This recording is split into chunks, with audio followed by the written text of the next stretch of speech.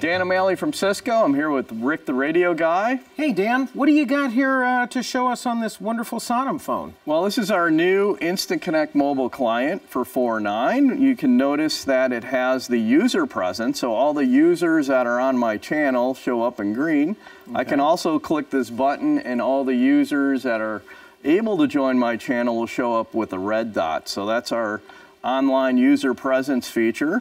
We also have a feature that if I swipe from the right to the left, I can see a channel history.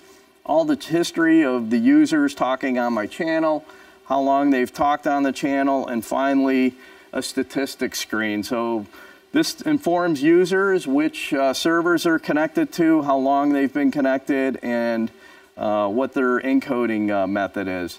The other thing I want to point out here is when users are online, you see this little green button. We actually have a full duplex mode where Rick and I can push our buttons at the same time. We can both talk and listen to each other. We have user priority, so this one's at a priority 1, which means it'll preempt audio from a lower priority user. So if you were on a priority 2, Rick, and we both squeeze our button, my audio would actually preempt your audio. So and then, 1 is higher than 2, Dan? I think, well, its highest level is 1 and the lowest level is 7, so okay. Believe it or not.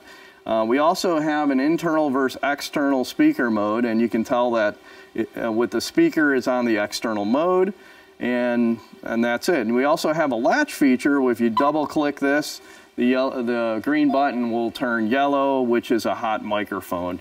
And you can also program that per user, so if you don't want some users to have a hot microphone like this one, they don't have the ability to do a latch. Dan, I programmed yours so it wouldn't allow you to latch, Dan. All right. Sorry about that. We're gonna do something really cool here, Rick, which is called a private call. So actually, let me try to. So you're gonna call somebody. Yes, one-to-one, I'm actually gonna leave. I was on a private call here. I'm gonna try to privately call you again.